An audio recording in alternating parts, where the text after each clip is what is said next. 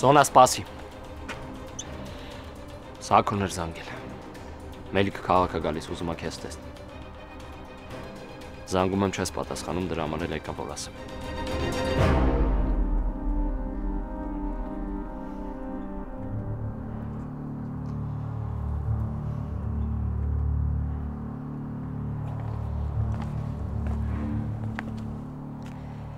Երբ է եկել։ Չգիտեմ, կարող արդեն հասած լինի։ Կասես ինչ է ուզում քեզ տեսնել։ Հա, կասեմ։ Հույս ունենալով, որ դրանից հետո կարող այլ իրար երբեք չտեսնենք։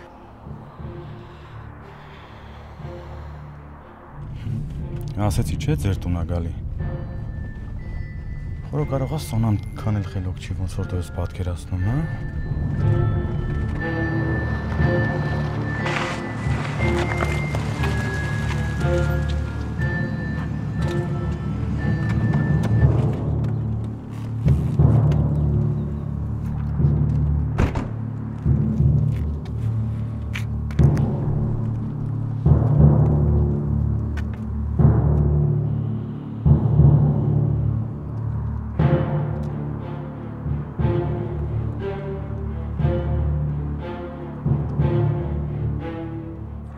Սոնա ես դուրս եկեմ ման գալու, թե հանդիպման ես։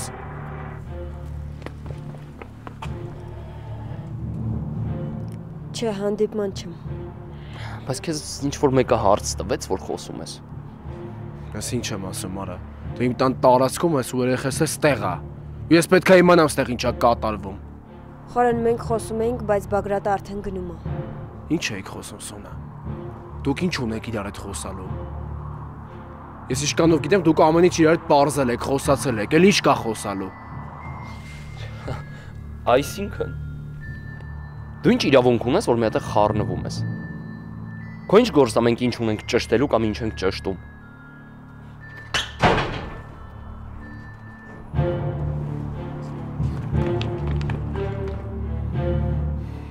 Ագնես, Անգելին տուն տար։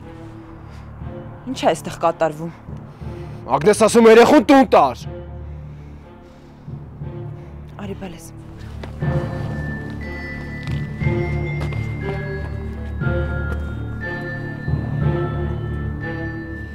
Սոնա, եթե չես ուզում ստեղ խոսանք, արի գնանք ուրիշ տեղ։ Սոնա կբացատրես ինչ ա կատարվում ստեղ։ Խորեն արդեն ասեցի, խոսում էինք։ Ու եթե դժվար չի մի պահ մեզ մենակ թող։ Ես տանը քեզ ամեն ինչ կբացատրեմ։ Վստահ ես։ Բրա վստահ ես, Սոնա, որ ուզում ես ես գնամ։ Այս պահին ես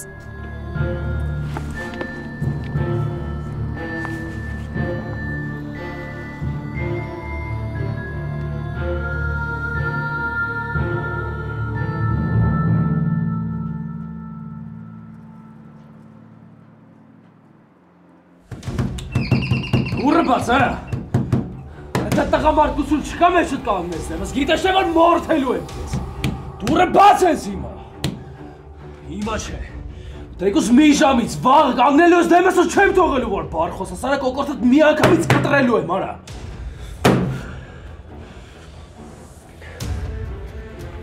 Ուշեմ ճանաչեմ քեզ։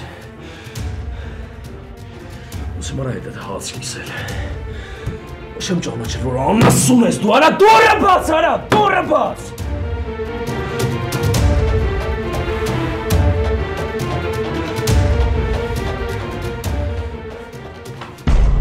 Սոնա ինքը ինչ իրավունք ունի քո այդ տոնով խոսալու։ Դու ոնց որ ուրիշ բանի համար ես եկել։ Քեզ հետաքրքիր չի ինչի համար է Մելիքը եկել քաղաք։ Հետաքրքիր չի։ Բագրատ, Մելիքը գիտի ճշմարտությունը։ Մելիքը ամեն ինչ գիտի։ Ինքը գիտի, որ դուք իրեն խաբել եք։ Ու գիտի, որ գոմում քո հետ հեղինեն ա եղել, ոչ թե ես։ Ինքը գիտի, որ Արշալույս ու Սուրենը հեղինեին են տեսել քո հետ, ոչ թե ինձ։ Ու հիմա եկել է հարցնի ինչի ես իրեն խաբել։ Ու ոնց է ստացվում, որ իր ամենամտերիմ ընկերը ամենավերջին ստորի պես իրեն դավաճանել է։ Սոն, Լսի, թե այսքանից հետո ինչ կլինի, դուք իրար ինչ կասեք, կամ դու ոնց կարդարանաս, դա ինձ արդեն ընդհանրապես չի հետաքրքրում։ Սոնա, խնդրում եմ լսի։ Էլ խաբելու բան չկա, ոչ էլ հորինելու բան կա։ Մելիքը իր ակաջներով ա լսել, թե ոնց է հեղինեն ամեն ինչ խոստովանում։ Դու ինքդ տեսար, Մելիքը ինձ չհավատաց։ Ինձ չլսեց ու իմ խոսքերին ուշադրություն չդարձրեց, բայց ամեն դեպքում ինքը արդեն ամեն ինչ գիտի։ Ճիշտ է, իմ համար շատ ահավոր էր ընդունել այն, որ Մելիքը ինձ չի հավատում, բայց արդեն ոչինչ չես փոխի, ինքը ամբողջ ճշմարտությունը գիտի։ Ես չգիտեմ էլ ոնց տվեցի Հեղինեի անունը, դա պահի ազդեցության տակ ստացվեց, ես էմոցիոնալ վատ վիճակում էի։ Ես ընդամենը հիմա մի բան եմ ուզում, որ դու էլ Մելիքն էլ ինձանից հեռու մնաք, ու բոլորդ։ Ես ուզում եմ հանգիստ ապրեմ, ինձ ոչ ձեր ներումն ա պետք, ոչ ձեր բացատրություններն ա պետք։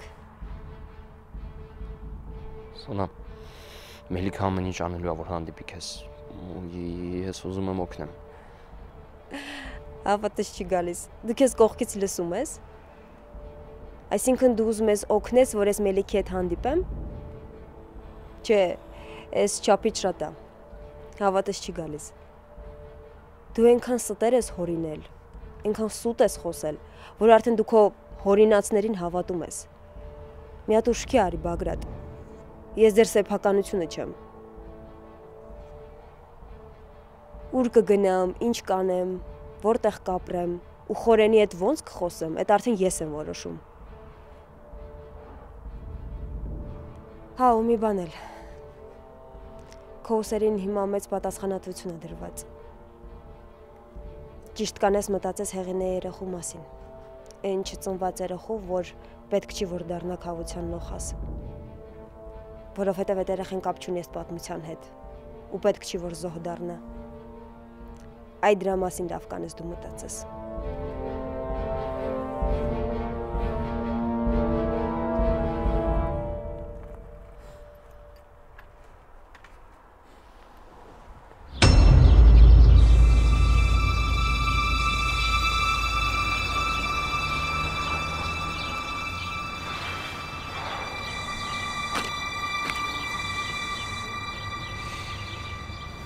Ասա Սաքո։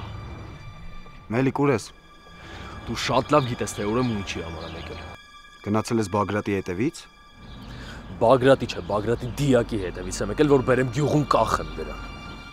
Մելիք, հետո ինչ ա լինելու։ Ասենք թե Բագրատին սպանեցիր։ Հետո։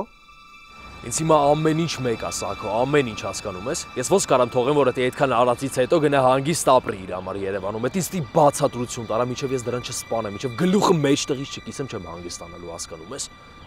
Մելիք, քո մասին մտածի։ Ծնողներիդ մասին մտածի։ Դու մենակ քո համար չես ապրում, դու իրանց առջևել ես պատասխանատու։ Հենց որ հիմա արիտուն հանգիստ կնստենք, խոսանք, կհասկանանք։ Ինչ ես խոսում, Սաքո։ Ինչ մտածեմ։ Ես ոնց կարամ հիմա իմ մասին մտածեմ, ոնց կարամ այդքանից հետո գամ մորս փեշը գրկեմ ու նստեմ հանգիստ։ Ասում ես մերոնց մասին մտածեմ, հա։ Ես ոնց մերոնց մասին մտածեմ։ Իրանք իմ մասին մտածել են այս ամեն ինչը անելուց։ Մելիք, դու դրանով ոչ մեկին լավություն արած չես լինի։ Դու դրանով Սոնային էլ չես օգնի։ Դու մենակ ամեն ինչ բարթացնում ես հիմա։ Ասենք թե սպանեցիր Բագրատին։ Հետո տանելու են քեզ նստածնեն, ու դու էլ չկարանաս ոչ մի հարց իր տեղը դնես։ Սաքո, ես տուն չեմ գալու։ Ես տուն չեմ գալու, մինչև չգտեմ դրան, հասկացար։ Ու էլ մի զանգ ինձ, լավ։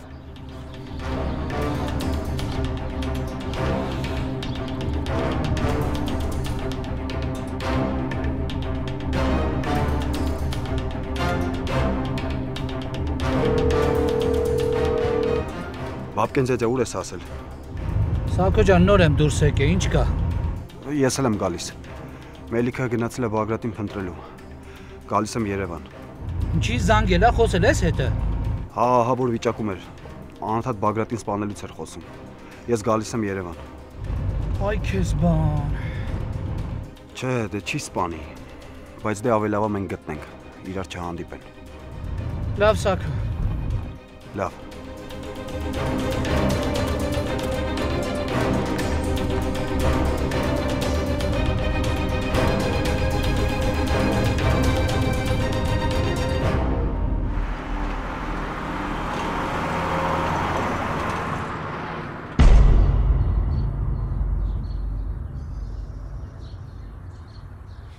Ես զգում էի, որ այդ աղջիկը խաղում է, որ գառան անմեղ դեմքով ինքը խաղում է։ Ես քեզ քանի անգամ եմ ասել այդ ամեն ինչի մասին։ Ինչ է եղել, ինչ է կատարվում։ Ինքը անընդհատ ինչ-որ հեռախոսային խոսակցություններ է ունենում, գնում է սենյակում գաղտնի փակվում, խոսում է։ Ագնես։ Էդ ես էի մեղավոր։ Ես եմ մեղավոր, ես չպետք է իրան գնայի ասեի, որ գար ես տուն։ Անգամ ես խնդրել եմ, համոզել եմ, որ գա, բայց ես հասկացա, որ ես սխալ եմ արել։ Ով, Ագնես, ում մասին է խոսքը։ Սոնայի։ Երեխուն վերցրել է, դրսում գնացել է ինչ-որ հանդիպումներ է կազմակերպել ուրիշ մարդկանց հետ։ Ես չեմ հասկանում, ինչ ես տիպում, որ այսքան մարդկանց մոտ ձենես բարձրացնեմ։ Դժվար բան եմ, խնդրում ասեմ, սուս մնա, մի խոսա, կլինի։ Խորիկ։ Երեխան։ Կլինի մի րոպե սուս մնաք, ես ինքս հասկանամ ինչա կատարվում։ Կլինի այդքան բանը։ Բայց լավ կլինի մի քիչ սպասենք միջև հանդարտվի, թե չէ սենց անիմաստ է։ Ես չեմ հասկանում, բայց ինչի պիտի հանդարտվի։ Ինչ-որ լուրջ բան է եղել, հավաք։ Չգիտեմ։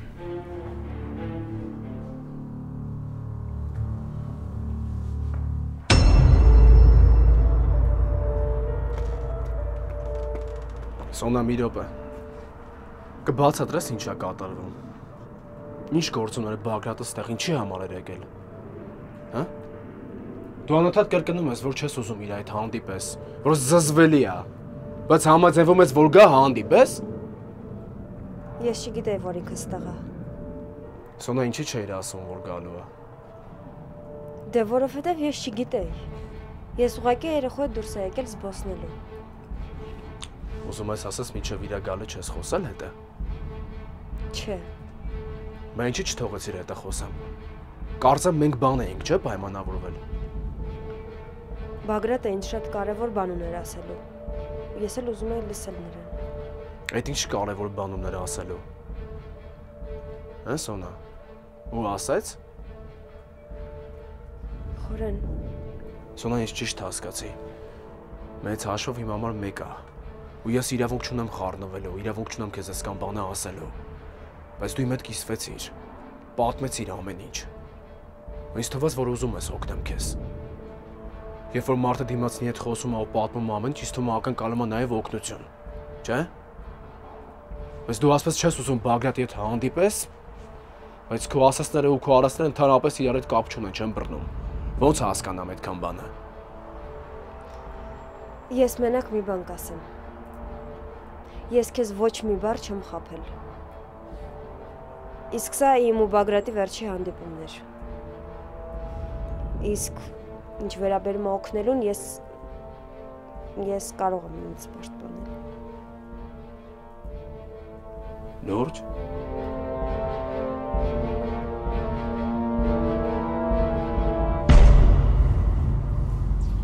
Խորոն ուշացավ գնամ տեսնեմ ինչ է։ Վահագ, սպասի։ Ինչ է կատարվում ընկերոջդ հետ։ Հարցը մի քիչ անհասկանալի է, կմանրամասնես, Ագնես ջան։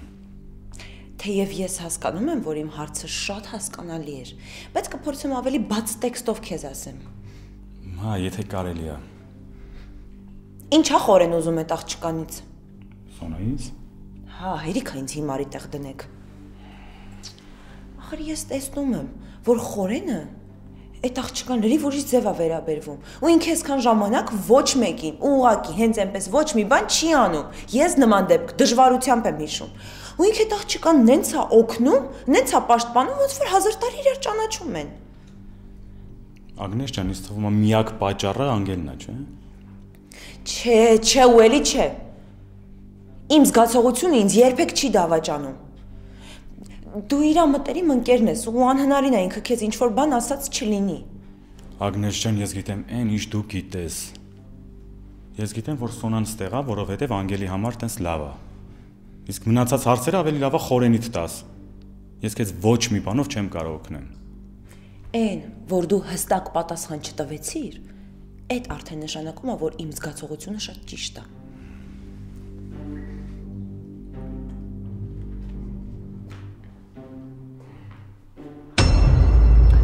Սոնա դու ուզում ես ասես, որ իսկականից կարում ես քեզ պաշտպանես։ Ես արդեն սկսում եմ նեղվել այս հարցաքննությունից։ Ուզում ես ասես միջև Բագրատի հայտնվելը դու իր այդ չես խոսացել։ Ասում եմ չէ։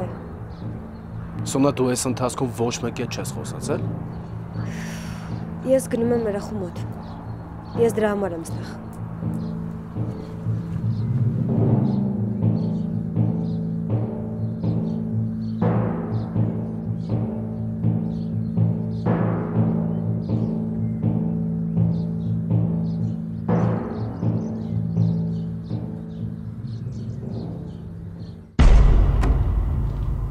Ոնց ես։ Չգիտեմ։ Ոնց այն մարդը, ով որ վանդակի մեջ փակված է մամա։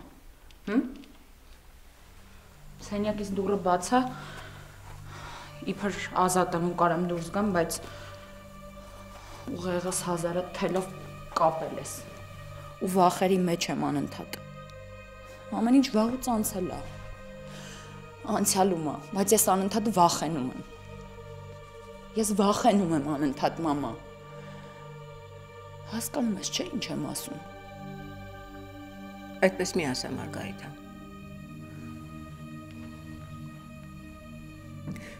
Դու եթե մտածեիր, որ ես սխալ եմ, դու կգնայիր։ Ինչպես 5 տարի առաջ գնացիր, այնպես էլ հիմա, ու քեզ ոչինչ չէր պահի։ Բայց դու ինքդ էլ չէ, քո մեջ քո հոգու խորքում։ Շատ բաներ հասկացել ես, բացատրել, քննարկել ես քեզ համար։ Ու հասկացել ես, որ ինքը այն մարդը չի, որ քո կողքին պիտի լինի, որ քեզ նոր կյանք կվերադարձնի, որովհետև քեզ խաբել է։ Հերիքա, ես քեզ խնդրում եմ, հերիքա, այդ նույն բանը անընդհատ կրկնես, մամա։ Իսկ ինչ ես ուզում, որ ասեմ, Մարգարիտա։ Խաբելը Մարադի աշխատանքի մի մասն է։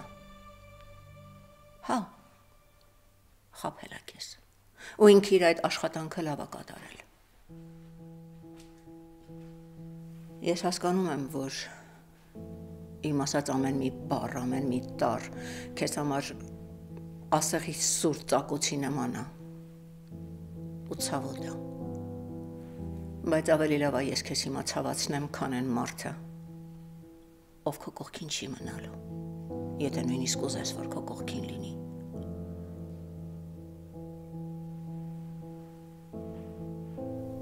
Ինքը այդ մարդը չի։ Մոռացի նրան։ Այդպես քեզ համար ավելի հեշտ կլինի նոր կյանք սկսել։ Աղջիկս, խնդրում եմ։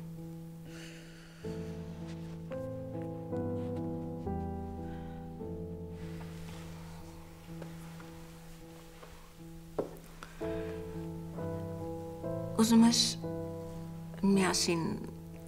մի տեղ գնանք այս քանի օրը։ Կինո, թատրոն, բոուլինգ, դու սիրում ես։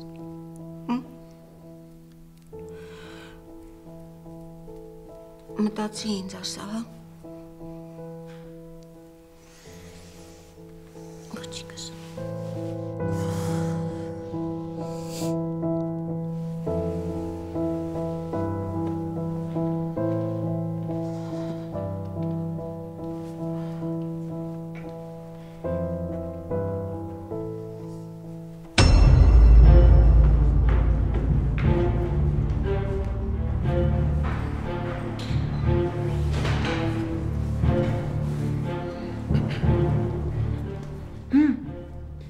Գնաց իրերը հավաքի, հա։ Ես հասկանում եմ, որ դու հիմա կասես ինքս եմ բերել իրան այս տուն։ Վաղ դուրս գանք։ Ես կարծեմ խոսում եմ, գիտես։ Ես քեզ լսում եմ, Ագնես։ Ու ինքը ոչ մի բացատրություն չտվեց։ Չի ասում ինչ արել։ Ասի դու գործ չունես անելու։ Յո, ինչի՞ց ես ուշանում։ Սոնայիդ պատիվը պահելուց։ Էս ինչ է այդդ կատարվում։ Ագնես, չասեցի թող մի քիչ հանդարտվի։ Ինչի՞ց հանդարտվի։ Սոնայի թեմաներից հետո իրան ինչ-որ ժամանակ է պետք, որ հանդարտվի։ Դու գիտես։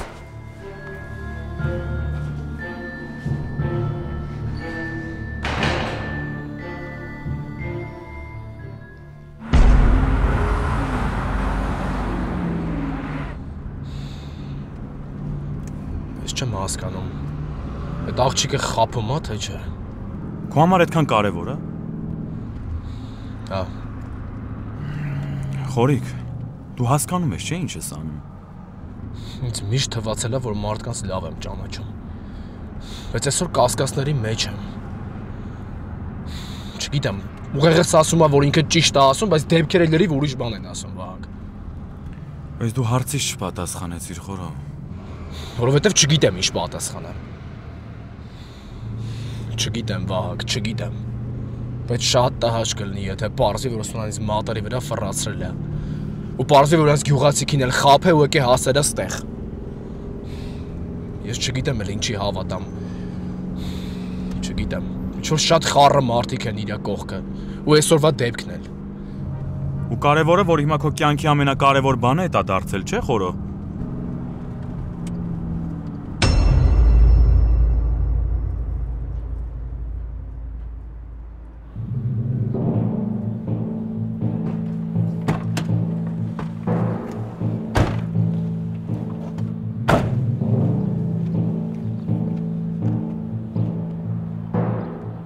Եթե Մելիքի համար եք եկել, ասեմ, որ չգիտեմ թե ուր է։ Ու քեզ թվում է մենք քեզ պիտի հավատանք։ Այս ամեն ինչից հետո քեզ պիտի հավատանք։ Ես իմ ասելիքը ասեցի, մնացածը դուք գիտեք։ Մելիքը շատ վատ վիճակում եկել է քաղաք, որ քեզ տեսնի։ Կամ ինքը եկել է այստեղ ու քո բախտը բերել է, որ չի տեսել, կամ գնացել է Սոնայի մոտ, կամ էլ ես ձեզ խափում եմ, եթե եք ուզում ասեիք Բաբկենզյացյան։ Բագրատ,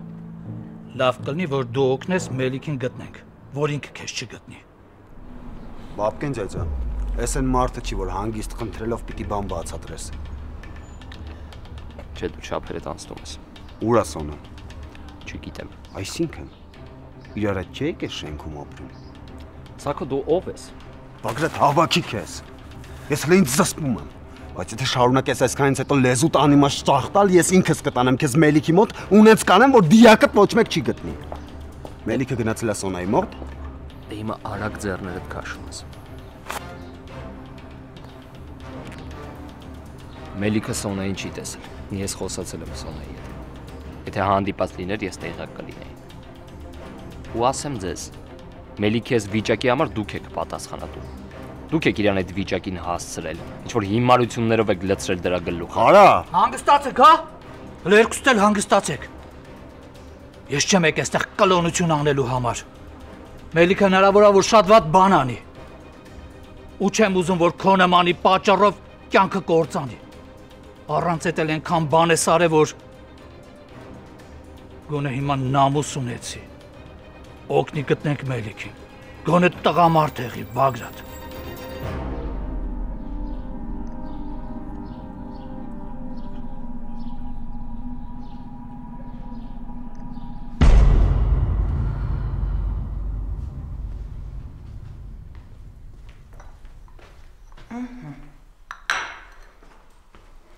Շնորհակալ եմ Ագնես։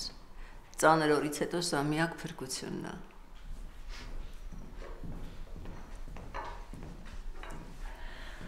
Սուրճ կուզես քեզ էլ պատրաստեմ, հմ։ Չէ, շնորհակալ եմ, չեմ ուզում Ագնես։ Ուզում եի խոսենք։ Ու լավ է, որ երկուսդ էլ էստեղ եք։ Վաղ անգելի ծնունդն է։ Ուզում եի իմանալ ինչ եք որոշել, ինչ եք անելու։ Վաղ անգելը 5 տարեկան է դառնում։ Ու ես չեմ հիշում մի դեպք, որ մենք տանը շատ չլինենք, Ռիտա։ Ինքը հետ օրը ամենաերջանիկը կլինի, որովհետև Անգելինան սիրում է իր ծննդյան օրը։ Ես ընդհանրապես ուզում եմ իմանալ տանն ենք անում, թե ինչ որ մի ուրիշ տեղ։ Հա, ամեն տարի միշտ տանն ենք նշում, բայց չգիտեմ, այդ հարցով խորենն է զբաղվում։ Այդ օրը Անգելի ընկերուհիներն են գալիս։ Փուչիկներ են լինում, ծննդյան տորտեր, անիմատորներ։ Այսինքն, այն ամենը, ինչ հետաքրքիր է այդ տարիքի երեխայի համար։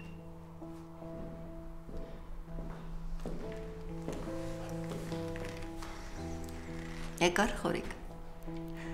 Մենք էլ վաղվա մասին էինք խոսում։ Անգելի ծնունդն է, չէ։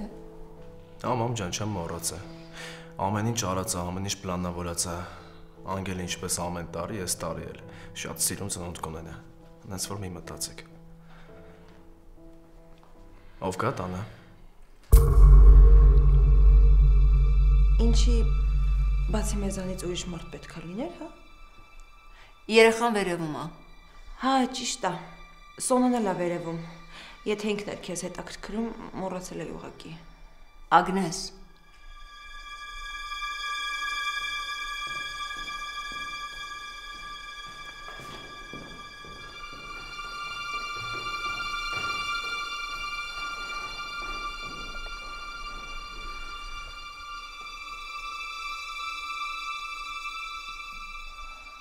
Ինչ ես ուզում ասել աղջիկս։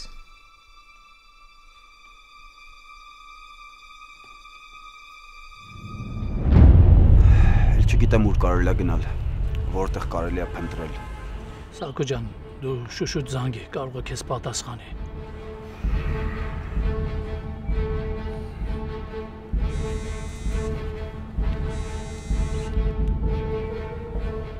Հա, լսում եմ Ֆլորա ասա։ Բաբկեն մելիքին չեք գտել։ Չկա երեխես։ Չէ, Ֆլորա, այն տեղերը, որ հնարավոր աղած լինի, ես ու Սաքոն մանենք եք, չկա։ Ախար ես չեմ դիմանում։ Բաբկեն ջան, խնդրում եմ, մի բան արեք երեխուս գտեք։ Զանգիկ ոստիկանություն։ Մեր չեմ դիմանում, Բաբկեն։ Քանի ժամ է երեխան չկա։ Դու խելքդ գցել ես, այ կնիկ։ Զանգեմ ինչ ասեմ։ Ասեմ, որ տնից ահավոր վիճակում դուրս եկեք քաղաք, որ մարդ սպանի։ Հա, էդ ես ուզում որ ասեմ։ Բաբկեն։ Ֆլորա, մելիք է երեխա չի, որ զանգեմ ոստիկանություն, ասեմ, երեխան մի քանի ժամով տանից դուրս է եկել ու չի վերադարձել։ Հասկանում ես ինչ ես խոսում։ Ու քեզ արգելում եմ ինչ որ բան նախաձեռնես, հանգած որևէ տեղ չզանգես, լսում ես Ֆլորա, հանգածնեն չանես, որ երեխու տանես ոստիկանության ձեռը տաս։ Լսում ես ինչ եմ ասում։ Ու ես անտեր հեռախոսի րոպեն մեկ մի զանգի, եթե նորություն լինի, ես կզանգեմ քեզ։ Հեսա կա։ Անհասանելի դարձավ։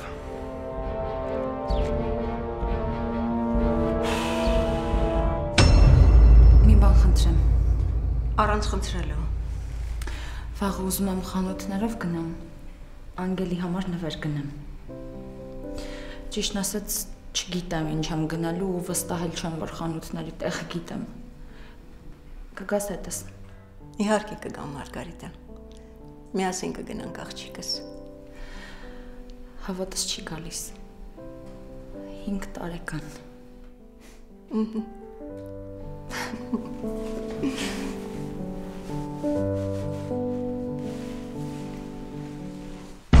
Ես մեկը վստահ եմ, որ Սոնայի մոտ է։ Հիմա պետք է հասկանանք ուր է Սոնան։ Դու նստի, ես մի հատ էլ բարձրանամ, Բագրատի հետ խոսամ։ Իմաստը որն է։ Մեկը ոչ մի բան չի ասելու։ Գլուխը բան չի մտնում։ Թող ես խոսամ։ Թող։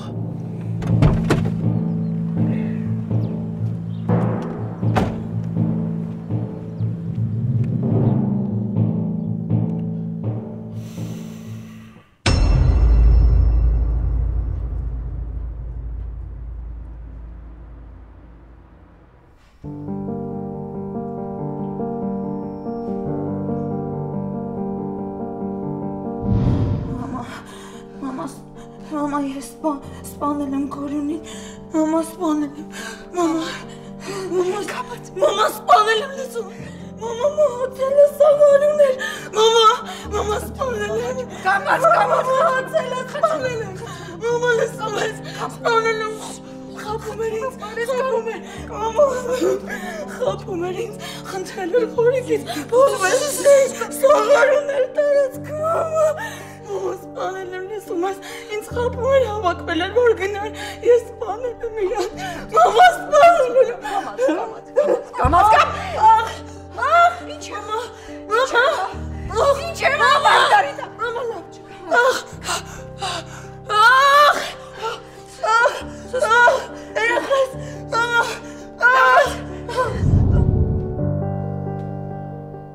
Այսքան տարի է անցել ու ես անգամ չեմ կարա գրկեմ քեզ։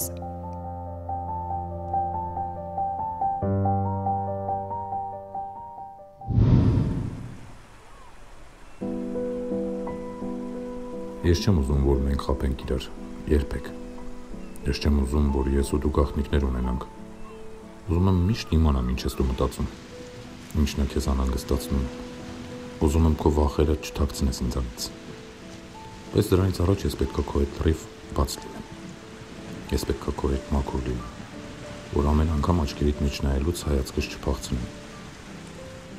Հնարավոր է մի օր քո մոտ հարցեր առաջանա։ Մի օր կասկածես ինձ, կամ հեռու լինենք ու հնարավորություն չունենամ քո հարցերին պատասխան տալու, կամ արդարանալու ու այդ պահին դու հիշի, որ եթե անգամ ինչ-որ բան սխալ է եղել, ես այդ սխալը արդեն գիտեմ։ Ու եթե անգամ ինձ ու քեզ բաժանող ճանապարհին լցված լինի ստով, դու հաստատ իմացի, որ ամենակարևոր բանը, որ ասել եմ քեզ, բացարձակ ճշմարտությունն է։ Ես սիրում եմ քեզ։ Ու ամեն ինչ արել եմ, որ երբեք չբաժանվենք։ Հիմա ինձ հարցեր մի դու։ Ուղղակի հիշի ասածներս։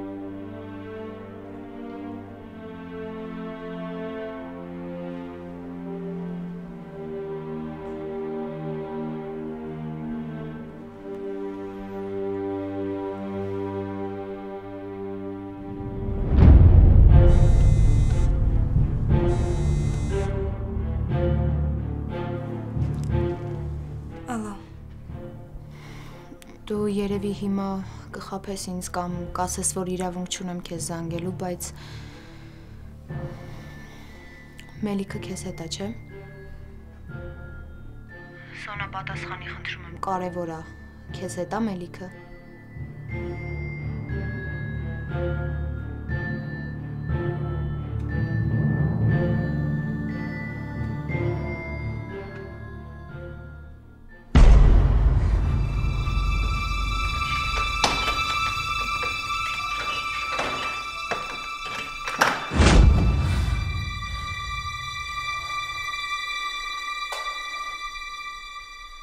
Ռիտա։